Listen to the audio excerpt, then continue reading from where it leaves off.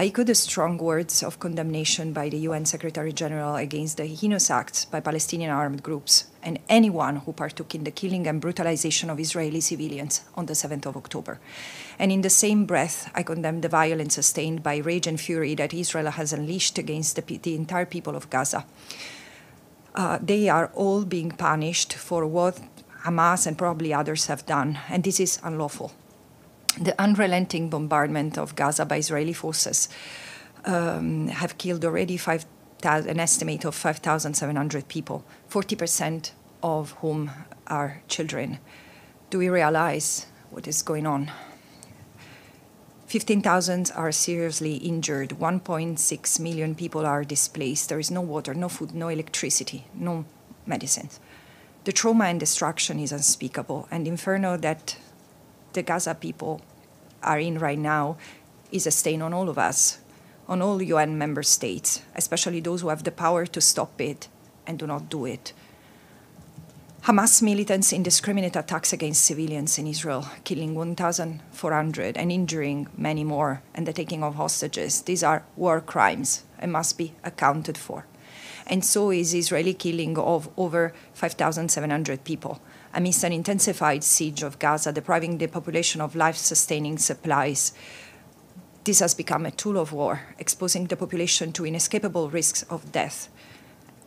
These are also war crimes and might amount to crimes against humanity, because this is what international starvation is in international humanitarian law. These crimes also have to be accounted for. Nothing can justify the deliberate toll inflicted on civilians, both Israelis and Palestinians, that we have been witnessing.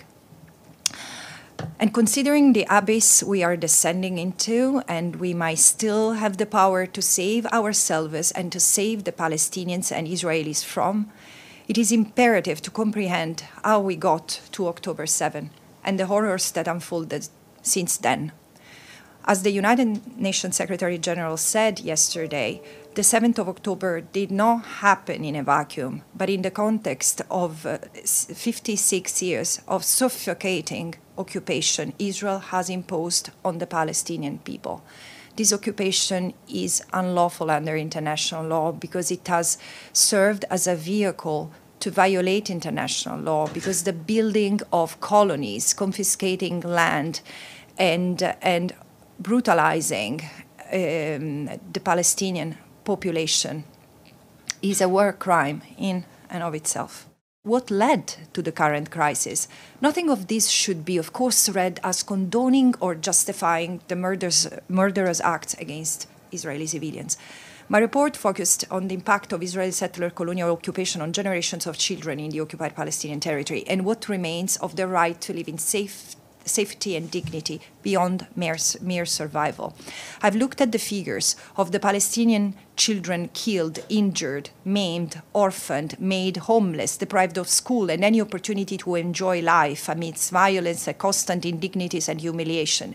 And I've described this experience as unchilding. The expression is not mine, comes from a scholar, Nadira Shahub-Kevorkian, who has described unchilding as that experience of depriving the child of the lightness of childhood, burdening the children with the responsibilities that no child should bear, responsibilities and pain.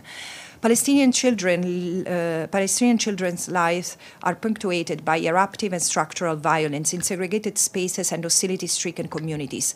The family's livelihood, access to employment, healthcare, opportunities for leisure, future prospects and mobility are all controlled, restricted, and often negated by the Israeli occupation.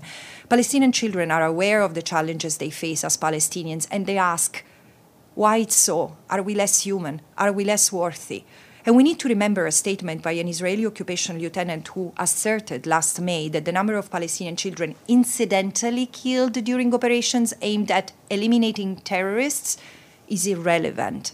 Portraying Palestinian children and their parents as terrorists and human shields is very frequent in Israeli rhetoric. But this is only used to justify the indiscriminate killing, and it's extremely dehumanizing. And unfortunately, it's being amplified in Western discourse. I do think that the political process has failed for many reasons. And I keep on saying, the taking of land, because while the peace process was ongoing, Israel was continuing to build colonies.